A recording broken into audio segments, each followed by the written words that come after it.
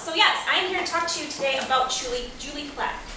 She may not yet be a household name in television, but to her fandoms, she might be considered the Shonda Rhimes of the CW network. So let's get going here. She has brought to the network The Vampire Diaries with Kevin Williamson, The Originals, Legacies, Containment, and The Tomorrow People. She is a jack of all trades, wearing the hats of writer, producer, and director, helming episodes of The Vampire Diaries, Riverdale, and the new Roswell reboot, which she's also executive producing. Earlier this year, Plec signed a multi-year deal with Warner Brothers as well. But what's interesting, Plec has never fancied herself a writer, like ever. She began her career in Hollywood as an assistant to an agent, then became the assistant to Wes Craven on Scream, where she met her future work husband, Kevin Williamson, who happened to show her a script for a little show called Dawson's Creek that he was working on. She went on to executive produce that in season 2 while he was on Teaching Mrs. Tingle. But she really didn't get her start on writing until she started working on Kyle XY for ABC. See some fans. They had lost their only female writer on the show, and the executive producer said, "Hey, you know the show as well as anybody else. Why don't you write an episode?" And according to her, it was literally that easy, which it was always that easy. She ended up penning 8 episodes over its 3-season run. So about the same time, an executive at the CW approached Julie Plec and Kevin Williamson, an executive from the CW. Did I say that? Probably. They had optioned a book series from the 1990s, and they were looking for writers. And as Plec puts it, we volunteered. That series was The Vampire Diaries, which premiered on the CW in 2009. Now, they were very concerned that people would only see it as the TV version of Twilight because the source material was similar to Stephanie Meyer's books.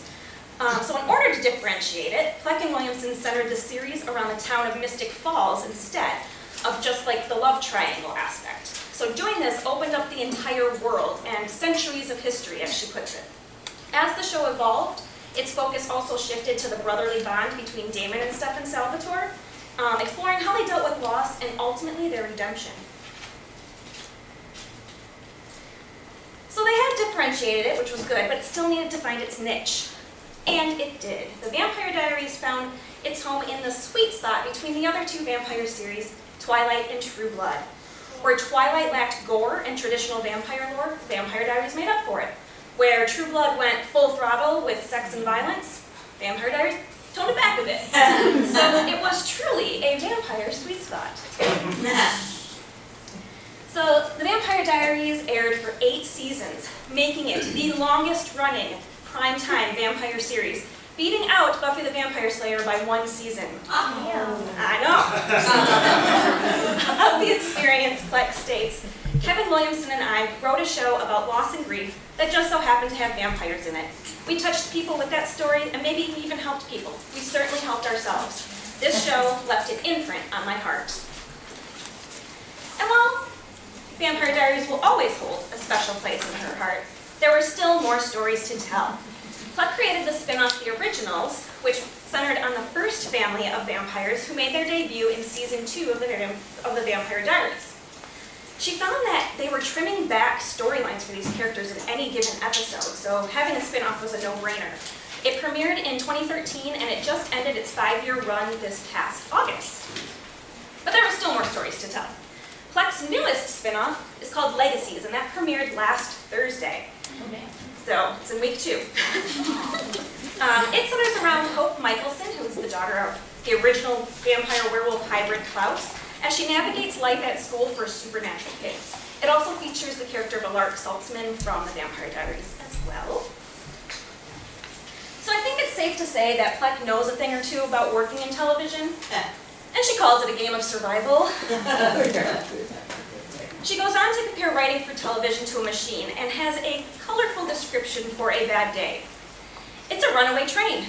It's a relentless assault on your sanity, soul, friendships, self-esteem, liver, patience, kindness, faith in humanity, blood pressure, stress levels, personal life, and your ability to parent and care for something, anything, whether a child or a plant. So she doesn't sugarcoat things, but she knows that the good days tend to outweigh the bad, and she also offers advice to TV writers. She views a staff writer's job is to emulate and mimic their showrunner so the series has a cohesive voice. She also suggests you pay attention to the showrunner's pet peeves. For instance, Miss Plec hates exclamation points. Noted. Plec also points out that being a staff writer is a training ground for becoming a showrunner. She explains that it's not about whether or not your ideas are taken, it's about how to present yourself for success in the environment of a writer's room and to really suck in every step of the process. In an Entertainment Weekly article, she graciously outlines her 5 tongue-in-cheek key steps to writing a good finale. In her words, here they are. Step 1. May of the previous season, decide how you want next season to end. If you haven't figured it out before you start shooting in July, you're very likely screwed.